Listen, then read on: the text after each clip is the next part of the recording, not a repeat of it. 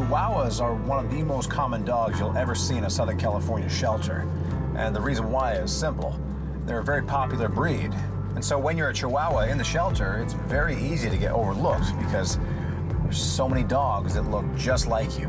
And such is the case for this little girl. So her time has officially run out. So I'm gonna get down there and see what I can do for her.